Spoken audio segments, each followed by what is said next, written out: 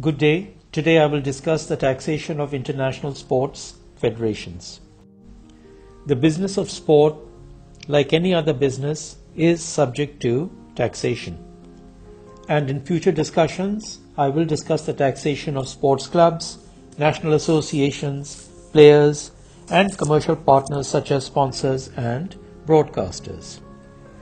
However, today I am going to limit myself to talking about the taxation of sports federations such as FIFA and the IOC.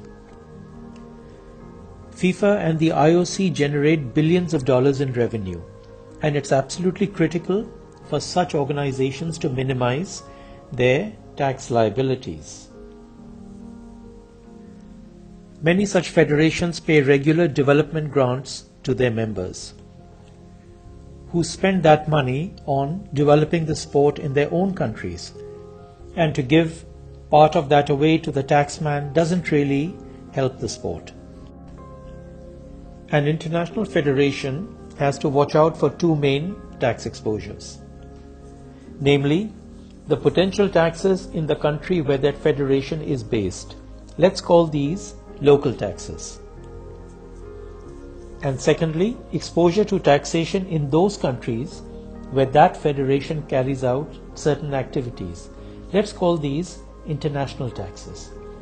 And there are a number of ways that these potential tax exposures can be minimized or even eliminated altogether. So let's start with local home country taxes. FIFA and the IOC, for example, are based in Switzerland. World Rugby is based in Ireland. The International Netball Federation and the World Squash Federation have their headquarters in England. International Athletics has its headquarters in Monaco, and the Badminton World Federation has its headquarters in Malaysia, and so on. Each of these federations are subject to the tax laws of the country in which they have their headquarters. So how does the federation deal with local home country taxes? Well, first and foremost, the federation could enter into a special agreement with the home government for tax exemption. This would probably be a condition for having its headquarters in that country. And actually, it may well be to the financial benefit of the government to grant that tax exemption in order to attract such federations. Let's look at an example. Let's say that due to high corporate taxes, there are currently no federation based in that country. And like old Mother Hubbard, the government's cupboard of international sports federations is completely bare. That's quite a horrible drawing of a cupboard, by the way. Anyway, it's a sorry state of affairs, and obviously, therefore, as there are no federation, there is no business from them, and therefore there is obviously nothing to tax. So, zero income. Now consider this. If that government decides to grant tax exemptions to sports federations and attracts a number of federations to its country, then the local economy will start generating substantial incremental business. How is that? Well, for a start, you will have the employees of the federations who will live there, who will pay taxes on their salaries. They will open bank accounts and deposit their salaries there.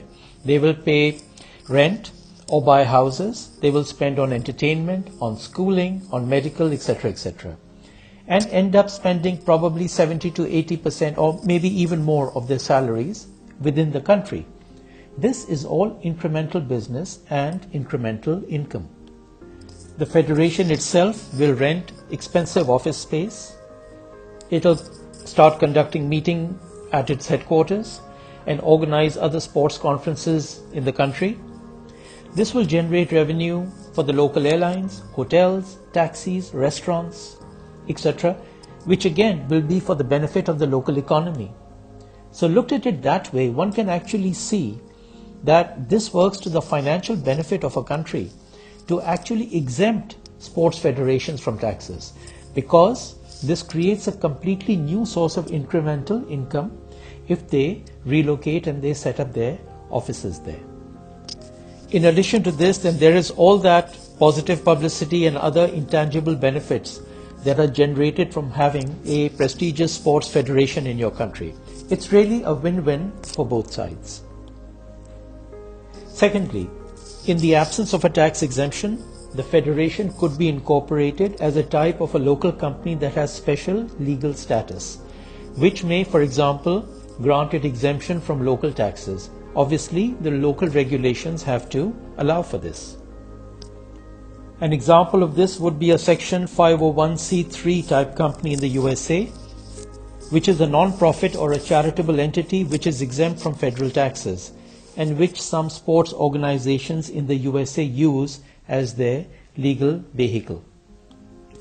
Thirdly, the federation could set up a tax-efficient structure, whereby it keeps the majority of its revenues outside its home country by setting up offshore entities in tax-free or low-tax jurisdictions, and therefore limits its financial activities in the host country to a minimum. This can be quite complicated and onerous, and there are various important compliance requirements, but this can be an effective tax planning tool as long as the legislation allows it, and maybe there are no other alternatives. Now let's discuss the international tax exposures resulting from the activities of the Federation in other countries. What we are mainly talking about here are the major sporting events or tournaments that the Federation organizes, such as a FIFA World Cup or the Olympics, or some other international tournaments that are regularly held in different countries. Now, major sporting events consist of exciting and glamorous competition, world records, great memorable moments that will last you a lifetime, sporting rivalry, heroes, winners, champions, and of course, medals. Having said that, behind the scenes, these tournaments are also about hundreds of commercial contracts, legal agreements, and about enormous revenues running into many hundreds of millions and billions. Now let's take a quick look at why a federation has a tax exposure in other countries, namely the country in which it has its tournaments. By having its event away from home in another country, the federation is then deemed to be carrying out a business in that country just as if it was physically present there, and it therefore becomes subject to the tax laws of that country. It's exactly like having your headquarters in your home country, let's say in the UK, and then deciding to open up a branch somewhere else, let's say in the USA. In this case, the event is considered as your branch office in that country, and the federation will therefore be taxed on all its event-related income. And when we are talking about billions of dollars of revenue, it is therefore critical that proper tax planning is carried out right at the outset, so the tax exposures can be eliminated. So how does the federation manage this huge tax exposure?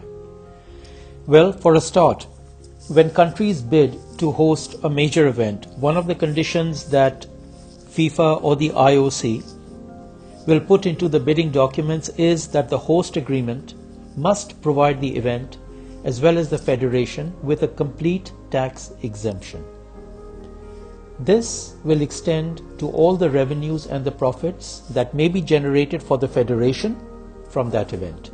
So, if a country wants to host a major international tournament such as the Olympics, it will have to provide the IOC with a complete tax exemption.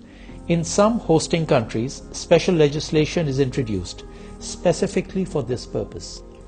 So, for example, in the case of the UK, special legislation was enacted in order to exempt the 2012 London Olympics from UK taxation. And in the case of India, there is already legislation in place within the tax policies that exempt major international sporting events from taxation. And apart from seeking exemption on the tournament revenue and profits, the federation will also try and get exemption from VAT and other sales and service taxes. Exemption from custom duties is also very important, as there will be a lot of event-related equipment that will be imported into the country. So it's very important that all of this is covered in detail within the hosting agreement that is signed between the Federation and the event hosts. Secondly, in the absence of a tax exemption, there are several steps that a federation can take to minimize and maybe even eliminate its event tax exposures through proper tax planning. One of these is to ensure proper segregation of the event operational activities from the commercial and revenue side of the business. In order to do this, the Federation will form a local event management company in the host country, which will run all event operations and activities, book all the local costs, and employ all the local staff. And as this company is mainly booking costs and carrying out activities with very little revenue, its chances are that it's going to end up making a loss and therefore have little or no tax liabilities. And this would be completely segregated from the Federation as well as its global revenues, and therefore with proper planning and ring fencing, the major event revenues would be outside the reach of the host tax authorities. Please note that I have overly simplified matters, as this particular type of tax planning is very, very complicated and subject to complex international tax laws, including double tax treaties.